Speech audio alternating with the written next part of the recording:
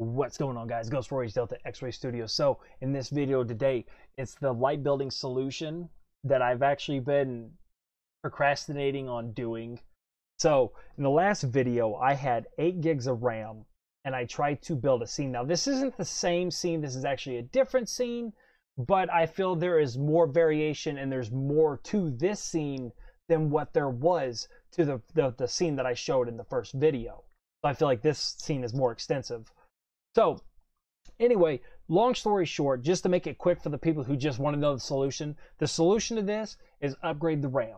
I went from 8 to 16 and it helped a little bit. Within 24 to 48 hours, I doubled. So I think I was at 4 or 5% in 24 to 48 hours. The light building was still really slow. Got to 16 gigs and I think I was setting around 24, 25. It's still taking a long time to build the lighting. But once I got to 32 gigs of RAM, then it still takes a little bit of time, but it's not taking 24 hours. I mean, it may take like 35 minutes to an hour to build all the light data for this scene. And I also want to thank Amstead Digital for financing the other 16 gigs of RAM and the M.2. So I don't know if the M.2 made a huge difference on, the light building solution.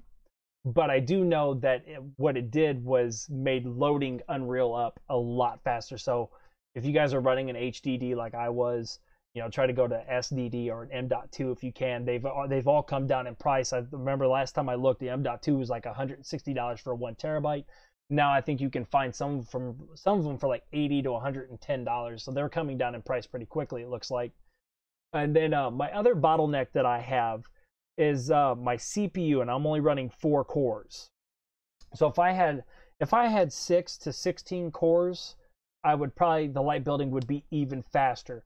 And one big advice, if you guys are using Unreal now, or if you're thinking about using Unreal, having more cores is not only gonna help you with the light building, but there's shader compilations, and I may say this wrong, I can't remember without it actually being up in front of me, but like mesh data fields or something like that. So when you open up a model that you haven't really used or really haven't looked at before, and you open it up in like your scene view here, let me just do this. So if I'd come over here and go to environmental setting, environment, let's go to probably full it. No, not really full.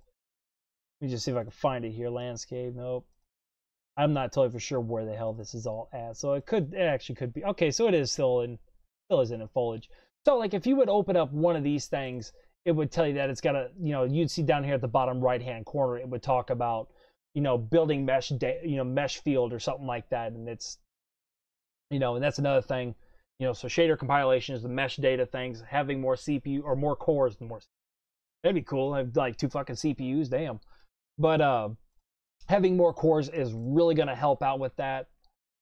So long story short, light building solution, more RAM. I recommend at least 32 gigs of RAM, because the cool thing about it is not only when this is building, I can also go into Blender and do what I need to do in Blender, or I can open up Substance Painter and start, start texturing a model that is going to go into the scene. So having the more RAM gives you the ability to, actually work on multiple things rather than just going, well, light building, I might as well as go, go take a shit, or I'm going to go eat and, do this, do that. I'm going to go smoke some pot, smoke a cigarette, Having that extra RAM will make it to where you can just keep moving.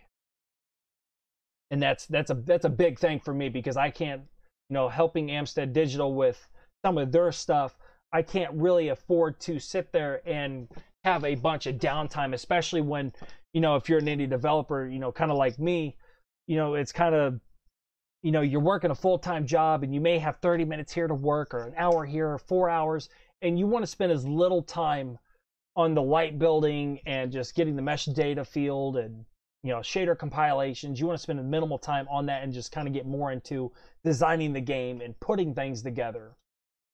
So I'm going to say it once again. I'm going to get on you guys' nerves by saying this, because I'm actually going to end the videos. I'm going to try to keep it short for you. The light building solution: upgrade the RAM. I had 8. I went from 8 to 16. 16 didn't do it, but at 32 gigs, gave me the ability to build the lighting and also work in Blender or Substance Painter, surf the web, watch YouTube.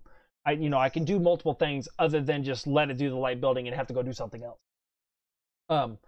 Another thing that will help with the light building is the CPU. I'm running 4 cores, and it's actually kind of my bottleneck right now. My CPU, well, if I try to build this little bit with just the 19 objects, my CPU will go up to 79, 80, 85% usage.